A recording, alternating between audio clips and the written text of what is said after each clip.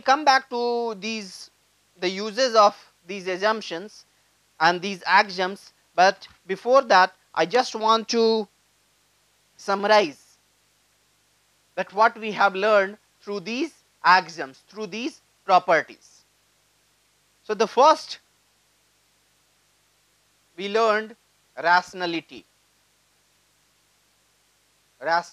axioms, okay, completeness, reflexivity and transitivity.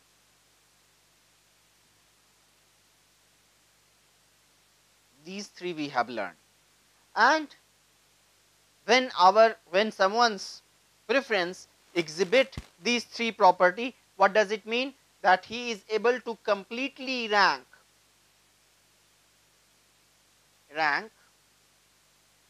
all his choices, all his potential choices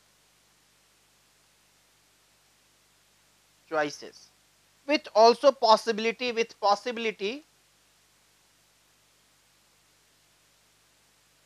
that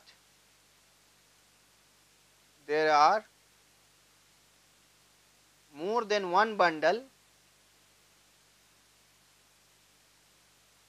at some ranks. This is a possibility. One thing also I should add, that he will be able to rank only if he has finite conjunction set. Fine. And also what we have learned, that this will translate into a utility function. So if these three axioms are satisfied, you will get one utility function in case of finite conjunction good. Fine. Next we add, I am not saying just continuity implies this, but continuity in addition to earlier three axioms that we have learned, continuity. And what do we get? What we get is continuous utility function. And now we do not have to impose the restriction that our conjunction set is, the conjunction set of this individual is finite. Okay. What else? What does it mean, continuity? No break in difference curve. Can I say that? No break in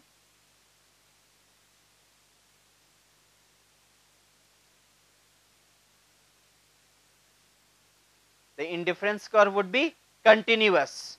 What it means is, let us see, that we cannot have this kind of indifference curve.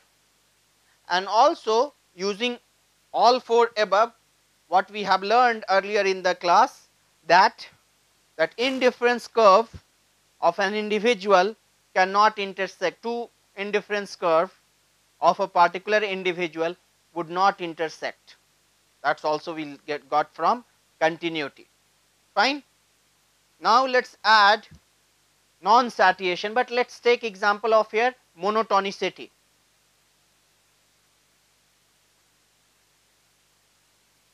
Monotonicity, and what would it imply?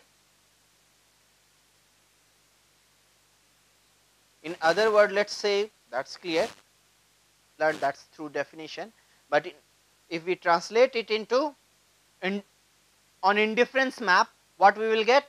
That an indifference curve has to be a downward sloping curve. Why? Because when we take here, say a point we are taking, all the bundles here are, let us say here is the bundle that we are talking about, x comma y. All the bundles in this blue zone are preferred over xy, and here they would be least preferred. So if we combine, we bring continuity, there will be a bundle in its nearby zone which a person would be indifferent between that bundle and xy bundle. So it cannot be in this zone, it cannot be in this zone. Where will you find that bundle? either in this zone or in this zone. So, if you keep on continuing, how would you will get the indifference curve. So, indifference curve has to be downward sloping, fine. So, from here we learn that indifference curve has to be downward sloping.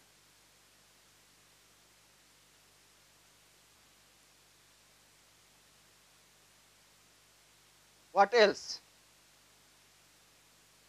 Anything else the monotonicity would tell us? RS? Of course, so that's clear from here, the downward sloping indifference curve, because whenever you have downward sloping indifference curve, MRS will be negative. Okay, so that's clear, that's here.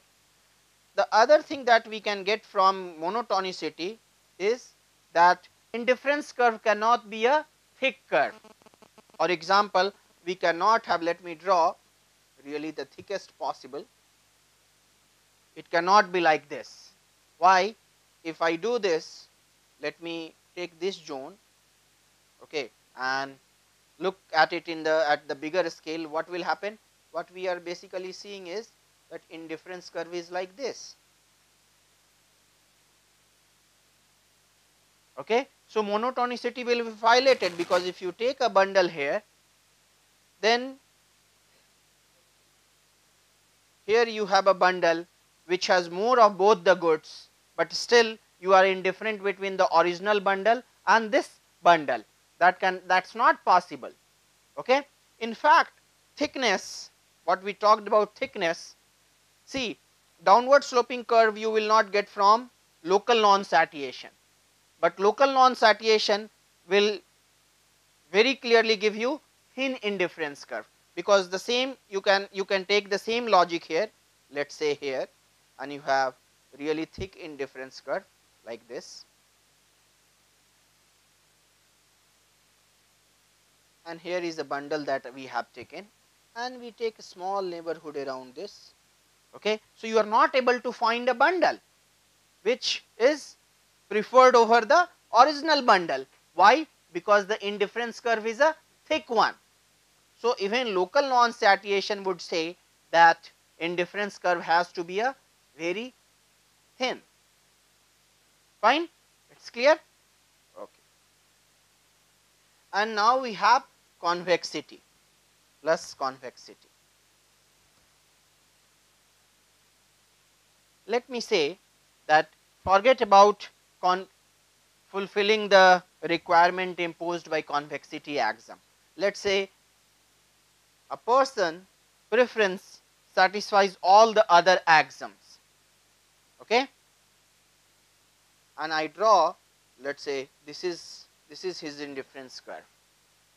Is there anything wrong with this indifference curve? What is wrong? I am not talking about convexity, I am not, nothing wrong, everything is satisfied. Of course, what I mean here is, of course, I am not drawing the family of indifference curve, but what I mean, this person's indifference curve is like this, fine. So, everything is satisfied, but convexity is not satisfied. Where? In this zone, in this zone. So, whenever we have convexity, the indifference curve would be, will look like this. Can I say it is bowed out, as opposed to this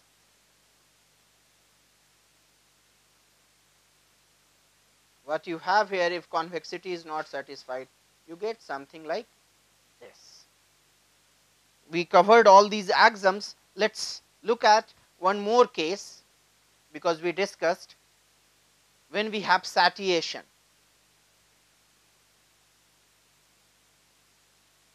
Or in other word, when we have bliss point, how would the indifference curve look like?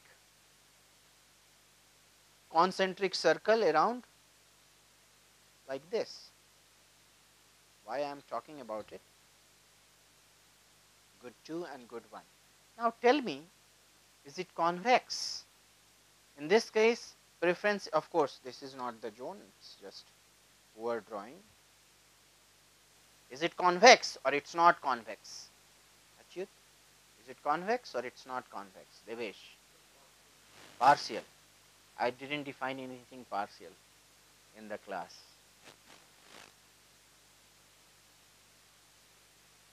It is convex. Let us look at it. Let us look at it. Let us take one indifference curve. Let us take one indifference curve. Let us pick any two bundle on this indifference curve. Okay? All the bundles here are preferred over the original two bundles. Why? Because here at this point utility is increasing in this direction, and at this point utility is increasing in this direction. So it is convex. Convexity is satisfied, continuity is satisfied, rationality axioms are satisfied. What is not satisfied here is monotonicity. Our local non-satiation is satisfied everywhere except at this bliss point. Is it clear? So now what we will do, we will start talking about mathematical problems, optimization and all.